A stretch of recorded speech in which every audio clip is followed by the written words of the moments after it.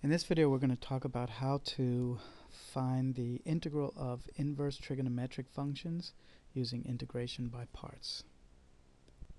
So our example here is the integral of the inverse sine of x.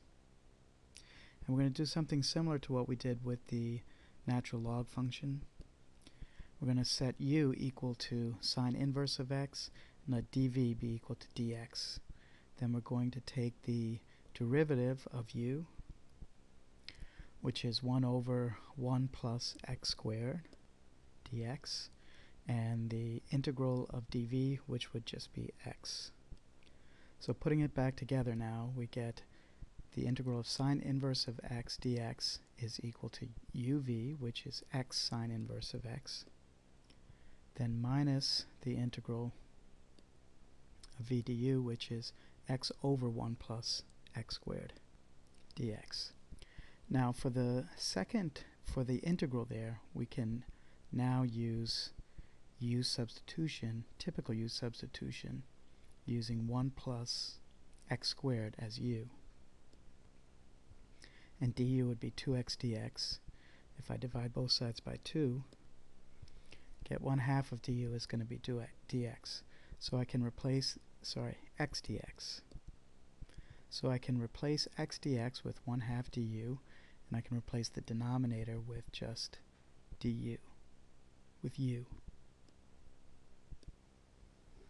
So once again we have x sine inverse of x minus 1/2 integral du over u, and the du over u is going to be, the integral of du over u is natural log of absolute value of x, or u in this case.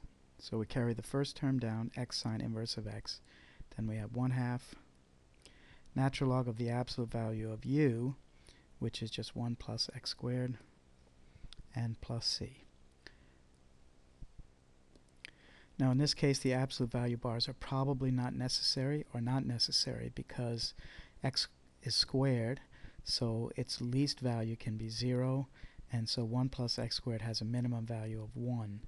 And we could do one further step with that, take out the absolute value bars and use the 1/2 multiplier to, or the negative 1/2 multiplier to make that 1 over natural log of the square root of 1 plus x squared. But we'll just leave it this way for now, it's fine.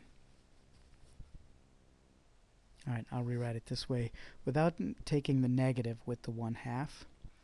And if I did, that would be plus natural log of 1 over square root of 1 plus x squared, but this is fine just like that. So any of those forms are sufficient. So that'll do it for this problem and this video. Once again, this is using integration by parts to find integrals of inverse trig functions.